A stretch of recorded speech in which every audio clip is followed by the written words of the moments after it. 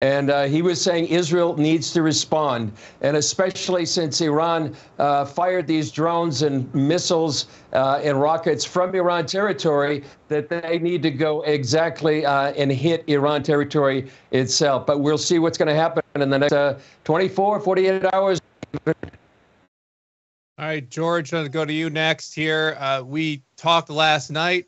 Obviously, this is unprecedented situation. And look, everyone's watching, as Chris said, to what the response will be. What's your take here? Yeah, I think we were all sort of gearing up for this moment. The White House and the intelligence services in the States, as well as our Western allies, were telecasting that this was going to happen. It's what caught many people by surprise is the extent of attack, the attack by the Iranian regime.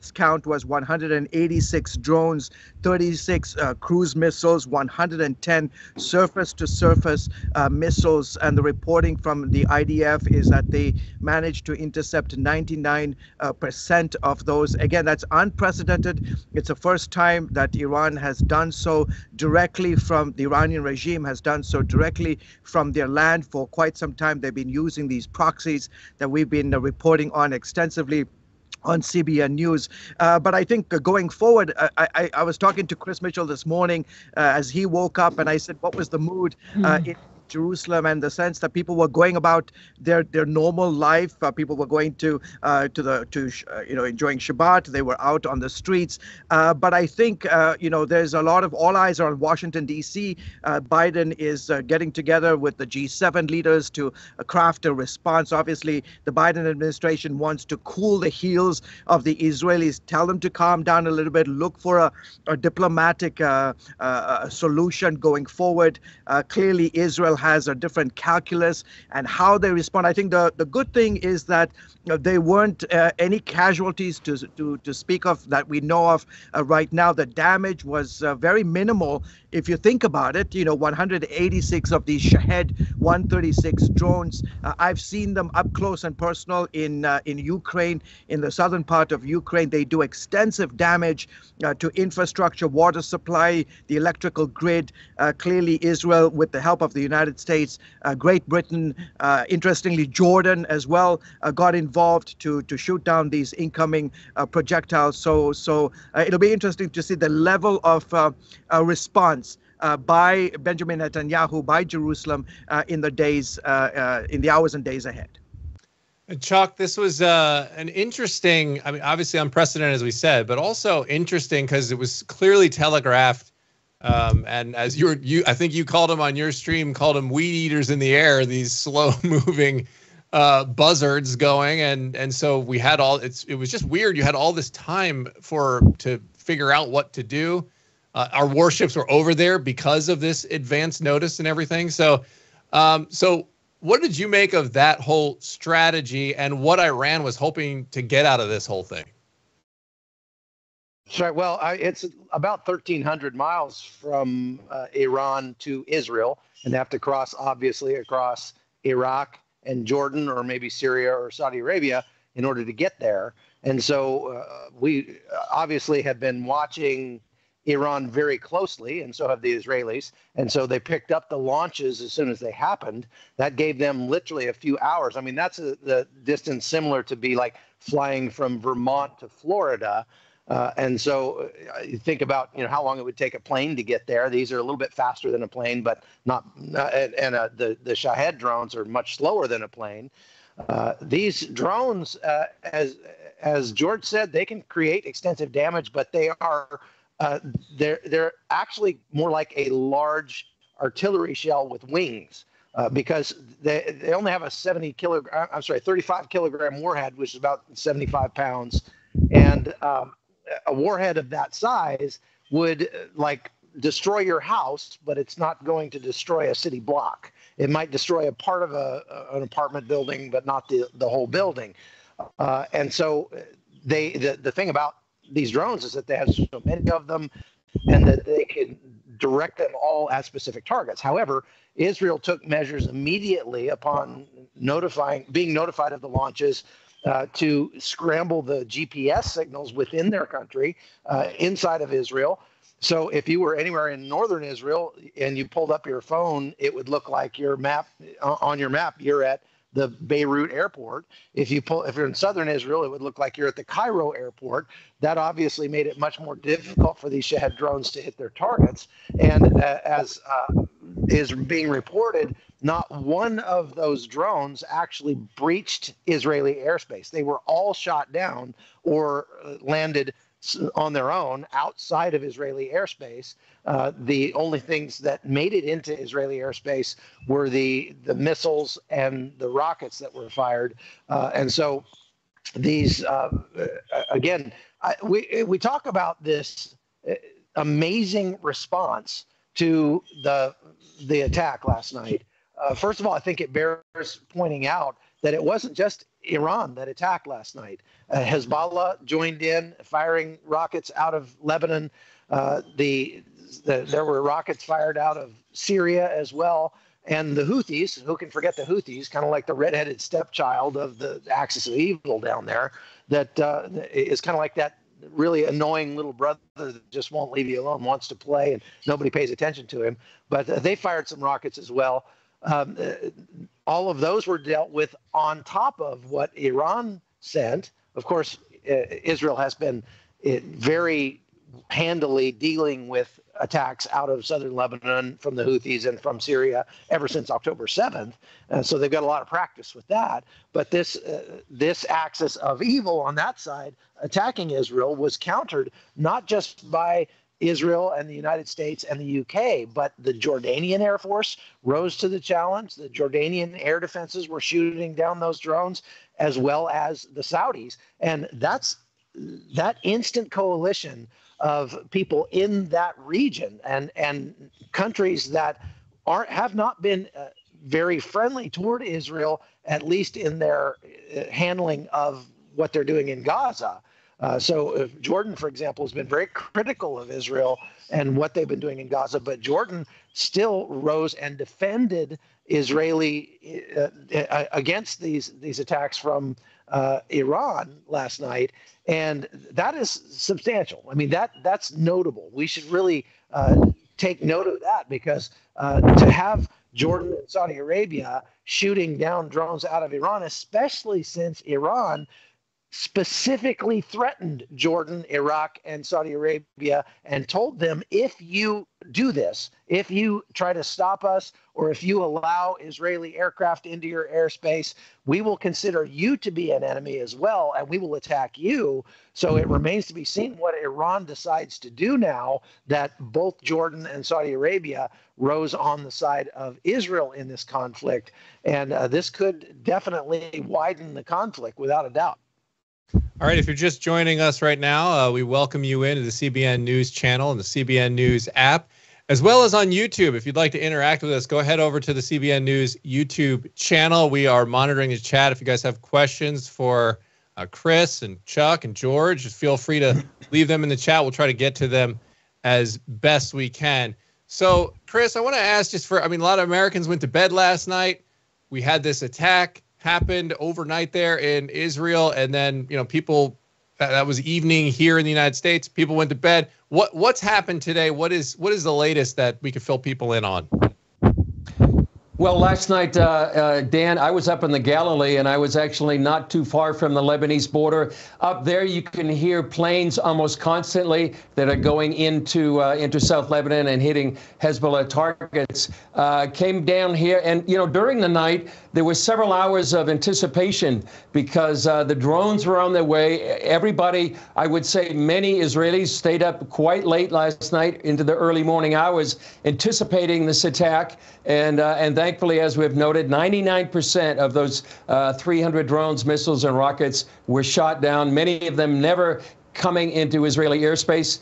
If you're here today in the streets of Jerusalem, it looks normal. I'm not sure it's a sense of normalcy, but it's really not normal because we don't know what's going to be happening pretty soon and what kind of response Israel will have. I'll add to Chuck's comments about the, how they've been able to do that. The Jordanians, the Saudis, and really Benny Gantz, the defense minister a few years ago, they really set up a 4-tier anti-missile defense system that's worked superbly last night. Not only the Iron Dome, but David Sling, the Arrow 3, just an amazing demonstration of how they were able to protect Israel. And I also say that, Iran's taking a little hit in social media. I saw one thing that said these drones that took so long to get here, he said, one of the things said, even Amazon orders arrive faster than these drones. So Iran's getting a little bit of a taste of mockery on social media right now. But not to be taken lightly to what potentially they could do in the future, or if Hezbollah decides to get into this fray in a major way. But I would say to your question, Dan, it looks normal right now, but everybody's watching to see how Israel will respond, even while it seems the United States is trying to restrain Israel. And when I talked to Ambassador Danone, he said, the United States, we appreciate their help, but please don't restrain us from doing what we need to do to protect our country. Yeah, which is what they've been saying, a lot towards the attacks and the response in Gaza, saying, hey, ease back here. And we've been talking about that on these streams, that perhaps that emboldened Iran to want to take this step when they see that, well, we can go ahead and attack, and then everyone's going to yell at Israel after that. George? Going to say to Chris's point, I mean, it's really, Israelis have to be breathing a huge sigh of relief today that all of the assets that Israel has deployed to shield itself from a moment like this, that they've all sort of anticipated and expected, and it worked beautifully. I mean, 99% interception rate is huge. Now, obviously, the Iranians, I think the Iranians expected that the Israelis, with the help of the United States and Great Britain, would intercept these Shahed drones because of just how long they take. What's interesting, like, for example, in Ukraine, the time frame was much different. Most of the Shahed 136 drones were being launched from Crimea, and it would only take a few minutes to get to their target. In this case, it took several hours. So I think let's not be naive. Let's pretty much expect that the Iranian regime expected that the Israelis would manage to shoot down all these 186 drones. That was pretty much a given. I think they were hoping that the surface-to-surface missiles and the other missiles that they launched would particularly hit the air base from which 2 weeks ago Israel launched its attacks against the consulate in Damascus, Syria, and apparently it did sustain some damage. Nothing of significance. According to the IDF, they're up and running. So I think Iran can walk away saying, well, at least we brought some damage to that particular facility. But again, it's Israelis are breathing a sigh of relief that their various security apparatus, the various missile defense systems that they have and they've been working on for quite some time, worked beautifully. I am hearing also initial reporting from inside of Tehran that Iranians are they're not giddy. I'm sure you'll see some video in the hours ahead, be it on Al Jazeera and some of these other networks that play quite well in the Middle East. You'll see Iranians, handing out sweets and dancing and so forth. But what I'm hearing from inside Iran, this is again not something that they want. They do not want to go to war with Israel. It's the same sentiment that I saw 2 weeks ago reporting from inside Hezbollah territory in South Lebanon. This is not what they want.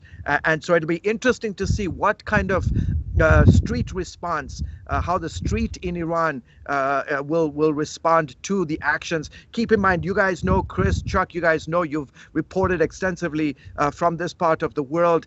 In order to respond, you've got to respond in a heavy hand. If you don't, you are considered weak. And so this was something that Iran had to do. It was obviously surprising that they did it directly from their territory, but nonetheless, they had to, in order to placate the domestic anger that clearly is there amongst a segment of the Iranian population. But on the other hand, I think we need to be also very clear that most Iranians are not itching for a war with Israel because they know it would be devastating. All right, so we got the statement here from the White House. Earlier on, as this was unfolding last night, they really issued sort of a vague statement. I'll read part of it because it's a little bit of a lengthy statement. He says, this is President Biden saying, I've just spoken with Prime Minister Netanyahu to reaffirm America's ironclad commitment to the security of Israel. I told him that Israel demonstrated a remarkable capacity to defend against and defeat even unprecedented attacks, sending a clear message to its foes that they cannot effectively threaten the security of Israel. And he talked about he's going to convene his fellow G7 leaders to coordinate a united diplomatic response to Iran's brazen attack. And he did kind of insinuate as well that they didn't want any part of any retaliation, that, because we talked, Chris, last night about how Israel said they promised a strong response here, and Biden seemed to indicate they didn't want to take part in that response. We saw the threat from Iran if that did happen. So what do you guys make of that threat, Chuck? Well, as far as a response goes, Israel has several dozen F-35 dual role combat fighters. And these are some of the most advanced combat aircraft on planet Earth. They could very easily penetrate Iranian air defense radar, take out Iranian sites, anything that they want in there. There are about 9 different munitions that those things can fire. The real question is how they get to Iran, because, again, it's about 1,300 miles that they would have to travel. That is within the range of these fighters. They could make it into Iran, but then they would need to refuel in order to get home. And so it might be possible that they make it into Iran, drop their munitions, and then turn south and go into the Persian Gulf and would have to refuel. Their refueling capability, though, is limited as far as Israel's own refueling capability, and they might need to rely on American refuelers to do that. And from what President Biden just said, if he says we're not going to have any part in this, then that might be off the table. So we've heard some talk overnight about Israel considering a response with drones of their own. And so it just remains to be seen what they decide to do. The difference will be, if I had to predict, that although Iran just aimed all of their munitions at Israel itself and probably hoping to create as many civilian casualties as possible, that the Israelis are going to be a lot more choosy about the targets that they aim at inside Iran. They're going to aim for things that actually have a military value and or a strategic value, like nuclear plants that would allow them to advance their nuclear program, things like that. If nothing else, it'd be likely that they would take out the factories that are producing these drones and missiles inside Iran. Without a doubt, Israel has a long list of targets that they would like to hit inside Iran that they've been watching very closely over some time. And this now gives them an excuse to do it. Guys, I wanted to get this question in here from the audience from username Boomer. It's a solid username, by the way. But the question is, could some drones may be unarmed or used to test different defenses, even to deplete ammunition? So in other words, did they potentially do this just to kind of get Israel to sit there and have to unload all of these munitions that they have here and maybe deplete them a little bit? What do you guys think of that question? Absolutely. That's absolutely what they were doing. That's the reason that they fired those in several waves, is that they were hoping the first wave would deplete the resources of the Iron Dome, the Arrow system, and David Sling, and so on. And then the subsequent waves would be able to make it into Israel and actually cause some damage. But what we actually saw was that the combat aircraft launched from Israel, the United States, the UK, Jordan, et cetera, took out virtually all of those drones before they even made it into Israeli airspace. And then the Iron Dome system was able to take out the cruise missiles, which are much larger. I mean, these cruise missiles are up to 3 feet in diameter. They're on the order of 10 times as much explosive, and they could do a lot more damage, and they move a lot faster. But without a doubt, Israel's Iron Dome system is able to prioritize and see the difference between a slow-moving weed eater in the sky, or as they call them, a flying Dorito in Ukraine, and they're able to tell the difference between those and a 40-foot long, 3-foot in diameter rocket that's coming in from Iran, and take out the more dangerous ones first. In fact, we saw footage last night from Jordan where one of those missiles was taken out over Jordan and fell in a residential neighborhood just outside of Amman, causing a little bit of damage there. So that it didn't quite work out the way that I think Iran hoped. Chris, George, you guys have any reaction to that? Go ahead, Chris. Okay, yeah, I would add to that. Certainly Iran has to be disappointed in how really by penetrating any of Israeli airspace, at least with the drones. But I'm sure they're learning from this, and I was in part they wanted to find the defenses of Israel probably much more robust than they expected, but it's not over. I mean, Iran is still manufacturing these drones, these ballistic missiles, but an amazing, superb demonstration by Israel and its allies in the region to defend against these. But I think Iran's going to still try to penetrate Israel in the future. Yeah, can you hear me? Yeah, I was going to say, go ahead, George. I think, we were talking last night, Dan, the concern that even though the Houthis, the Iranian proxies in Syria and Iraq and Hezbollah joined in, I think the big concern we had last night was that Hezbollah would go, absolutely unleash all that they have simultaneously to time with these drones coming in. That was the big concern.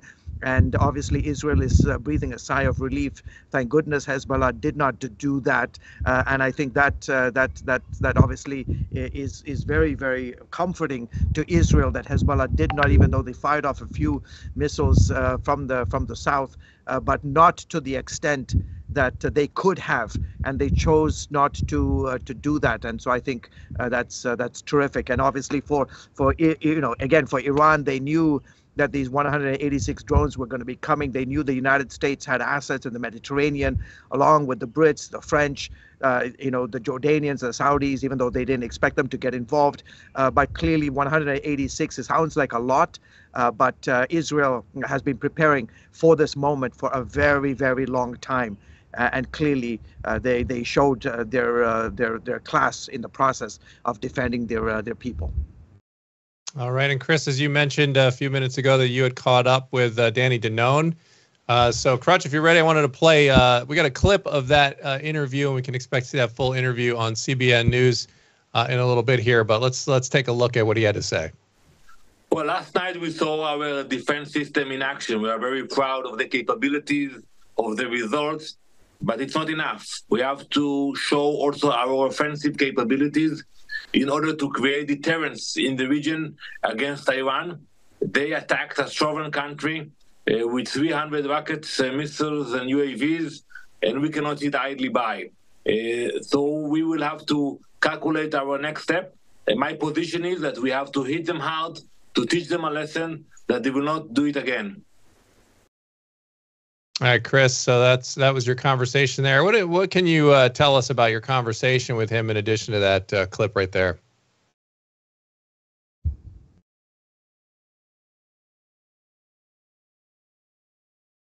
I'm not hearing Chris, by the way. We've got no audio. Is the audio silent on the feed as well?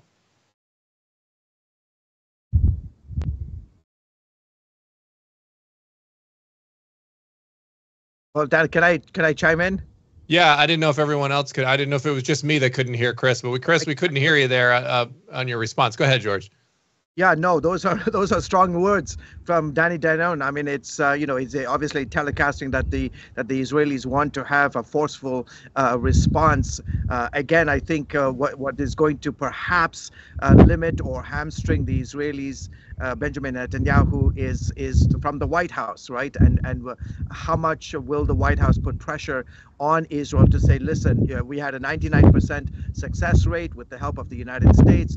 You didn't have anybody injured, killed, no major devastation. So maybe we need to cool things down. Let's talk a diplomatic avenue and not do a tit for tat. And so I think that's what we're going to be anticipating in the next few hours as the president meets with the G7. Chris, are you back online? No, he's not. No, not here. I don't know what happened to his audio. We lost Chris's audio here, so unfortunately, but we'll work on getting that back here in just a second, Chris. But Chuck, George, while we have you guys, I know we're going to wrap here in just a moment, but let's get your final thoughts on where this thing goes from here. What are your final thoughts on this whole thing to leave people with here as we head into the rest of this weekend and heading forward after this?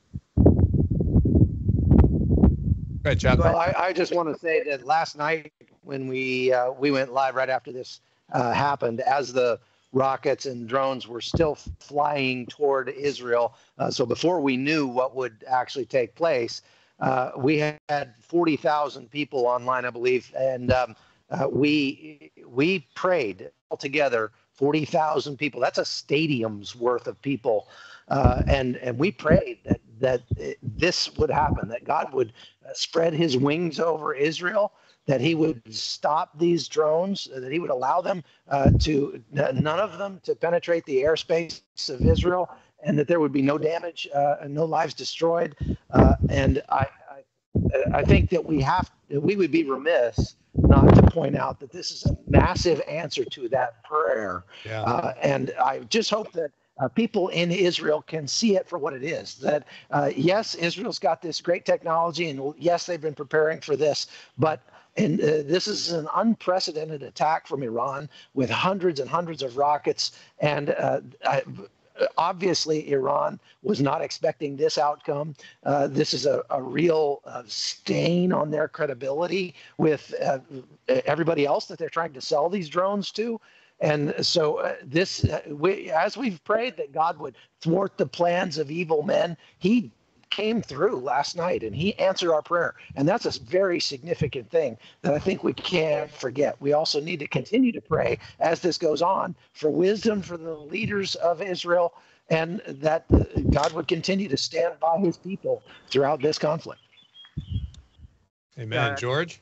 Yeah, that's excellent, Chuck. I think, I think from having reported from inside Iran many years ago, I think Iran had no choice but to respond, and to respond in a way that would, I think, for domestic purposes, placate the fact that when you move these drones around, when you position your surface-to-surface missiles and other missile technology, you better believe the United States and our allies in the region are watching every inch of Iran. So we knew it. The Biden administration had been telecasting this, just like they were preparing the world for the invasion of Russia, of Ukraine back in 2023. We all knew it was coming. So there was a lot of time preparation.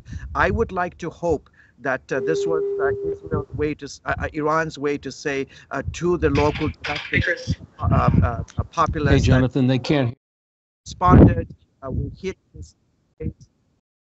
And that's done, and we're finished with our operation, and we can move on, and let's keep going. I'm hoping this is the case, and that this is not some kind of a ratcheting up of the tensions in the region. And I hope that what happened last night, based on what we saw and the incredible ability of Israel to defend itself, that this was again Iran's way of saying we needed to respond in order to subdue the local population, and say that this was our return, our revenge for what they did to us in Damascus. I'm hoping and praying that this is it. Yeah, absolutely. And Chris, I think we might have your audio back now, so Okay. I wanted to give it another shot. Do we or do we not? I heard you for a second there. I hope we do. Can you hear me now? Yes, sir. We can hear you now.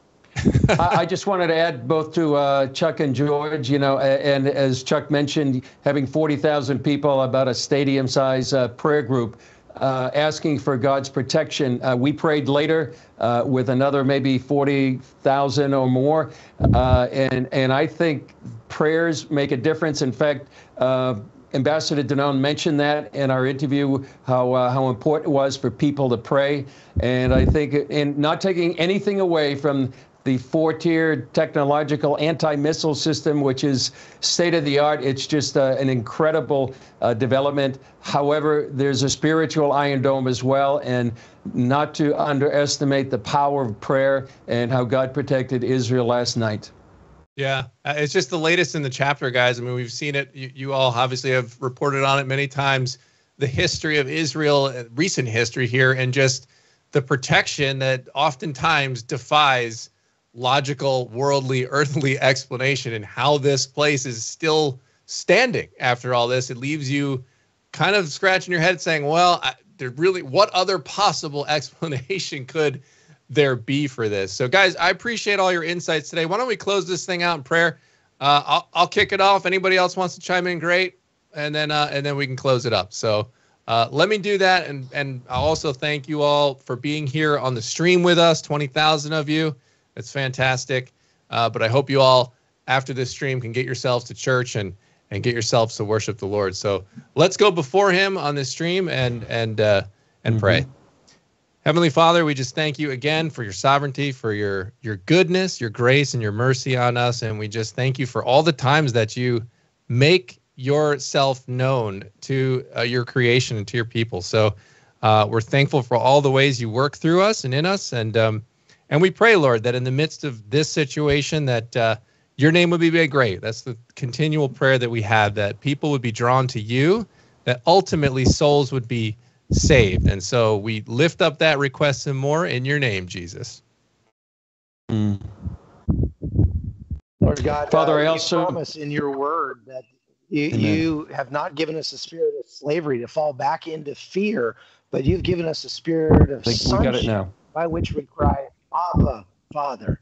And I just pray that more people inside Israel and out, listening to this video stream right now, would do just that today, would cry out, Abba, Father, and would be heard by you, and you would save them and be their God. We thank you for your promises to Israel, and through Israel, your promises to the whole world. We thank you for your promise that Israel will not be destroyed, that we can be confident in you. And I just pray against the spirit of fear, Lord. I pray against that spirit that people can get so worried about events that are happening around the world.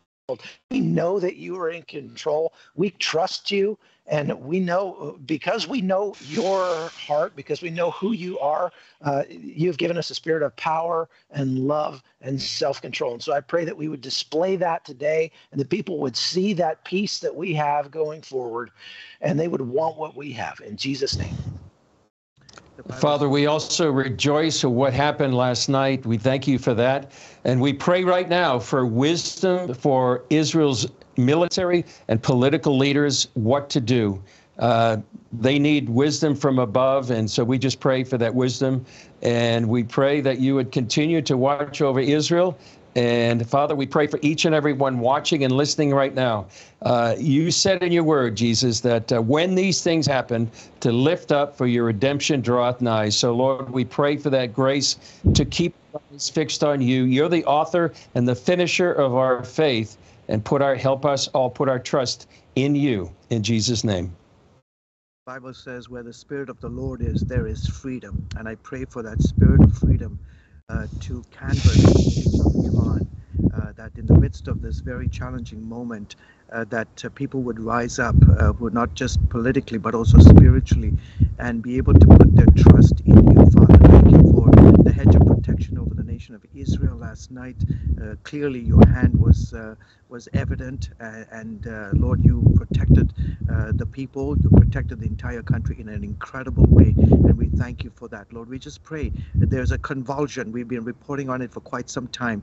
There's a convulsion, a spiritual convulsion that's taking place across the Middle East, Lord, from the desert sands of Casablanca all the way to Kabul, Afghanistan.